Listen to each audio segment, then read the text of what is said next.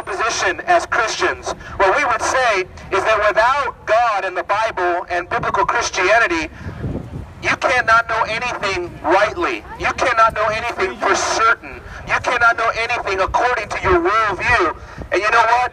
Night after night, week after week, we come out here and we talk to atheists, agnostics, skeptics, people that believe contrary to what the Bible teaches, Muslims, Hindus, and people that want to live a life that's in total opposition to the Bible. Homosexuality, fornication, all of these sins are there to remind us that we have to give an account before our Creator, who is holy.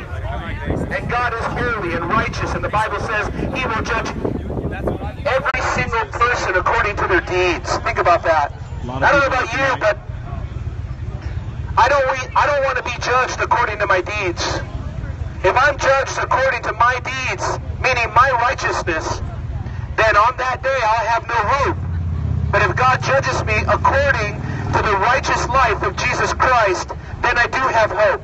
If Jesus Christ is my advocate, if Jesus is my substitute, if Jesus stands in my place as my substitute, as the one who obeyed God's law perfectly, you see, because no one has obeyed God's laws perfectly.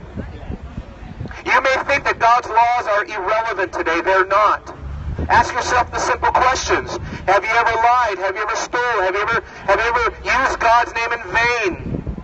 Jesus even intensified the law of God by saying if you've even looked with lust, you have in essence violated the law against adultery. If you've ever hated anybody with unjust anger in your heart, you've committed murder in your heart. So what was Jesus trying to say?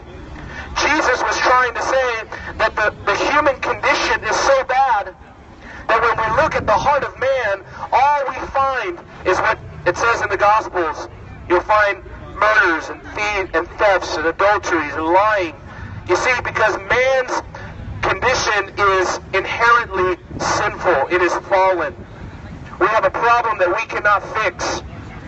You cannot remedy your condition by your own religious activity. You can't go to a church to become righteous. You can't pray to become righteous. You cannot read your Bible, and that will make you more righteous. The only thing that will make a person righteous in the sight of God,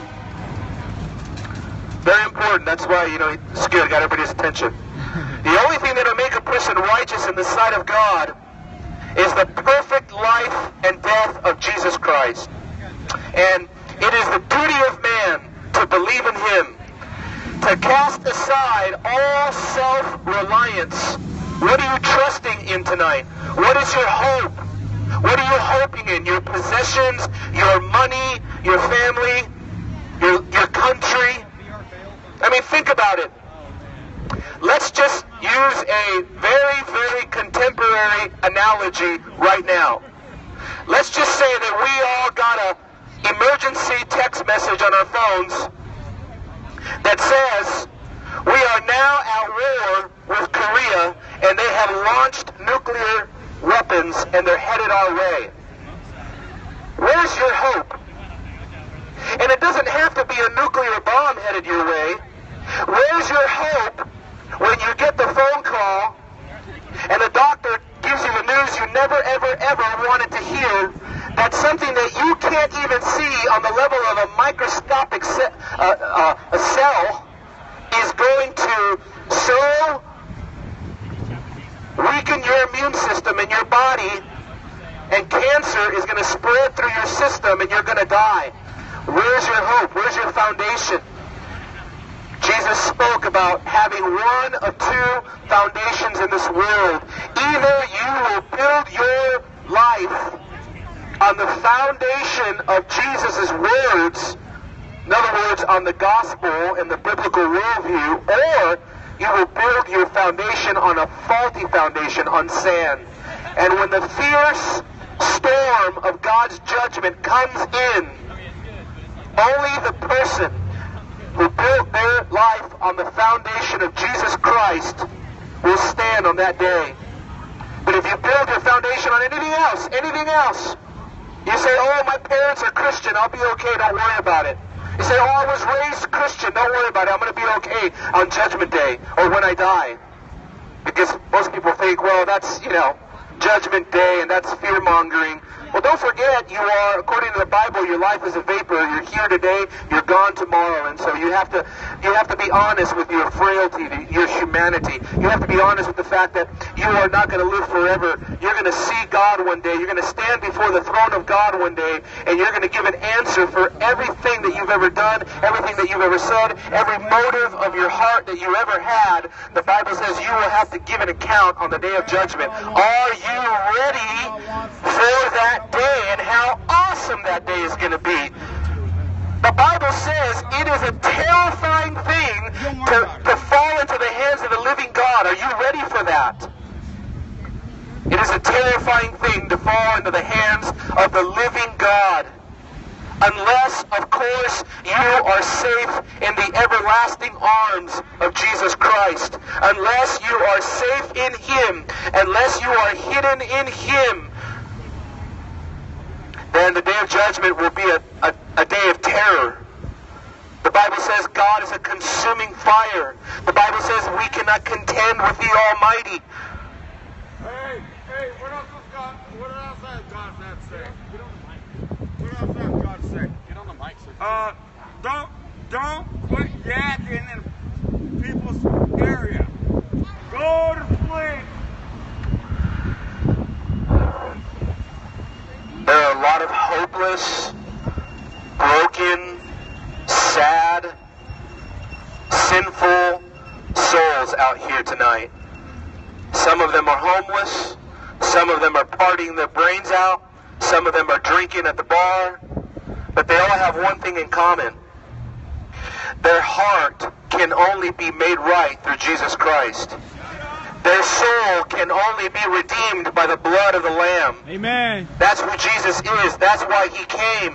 Jesus said, don't think that I came to call the righteous. He says, no, I didn't come to call the righteous, but I came to call sinners to repentance. In other words, dear friends, tonight, what the gospel message is for you to acknowledge your sin and your misery and understand what a dreadful condition you're really in, what a dreadful situation you find yourself in tonight if you're not in Christ.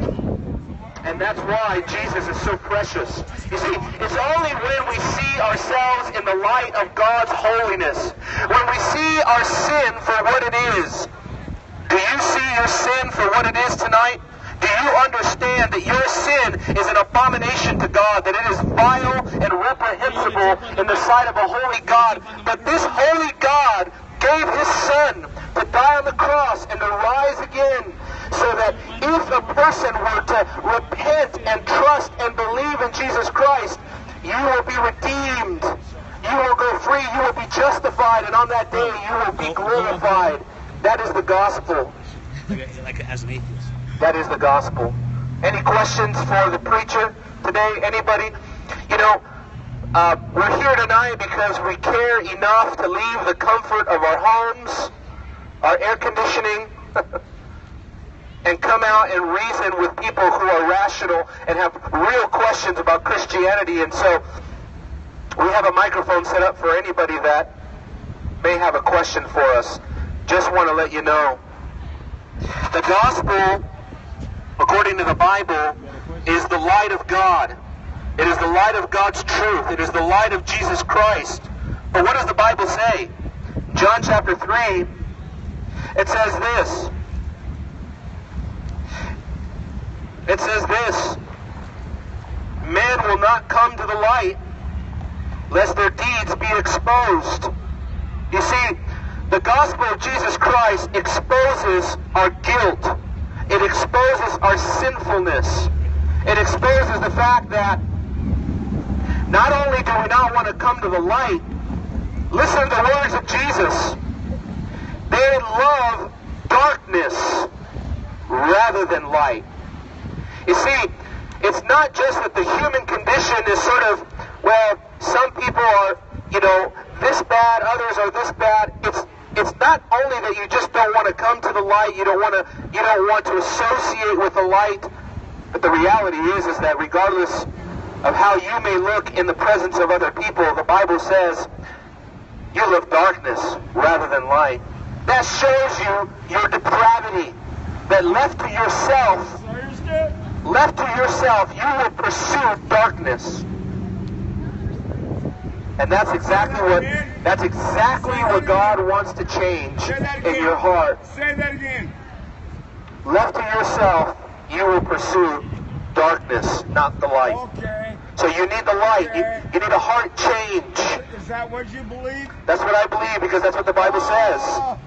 But you're wrong. I believe what the Bible says, because apart from the Bible, you couldn't know anything at all. At least not rightly. I love my people. I don't know what you're talking about, dude. Well, I'm talking about the very simple message of the gospel that says that we're all sinners and we need God to rescue us and redeem us and save us from our own, from our sin, and ultimately from His wrath and His judgment and hell. What are you talking about? Hell? Yes, sir. The Bible teaches heaven, it teaches hell.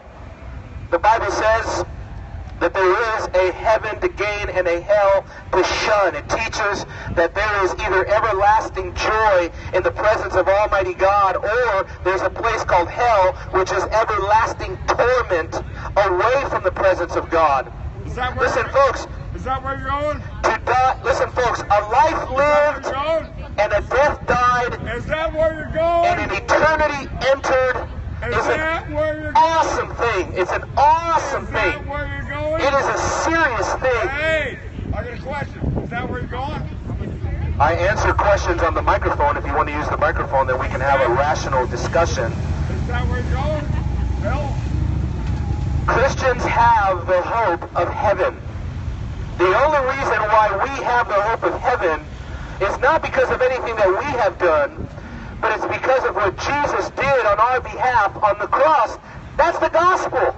The gospel is all these Christians used to be sin-loving, God-hating rebels, and Jesus Christ died for them, saved them, and changed them so that they became lovers of God instead of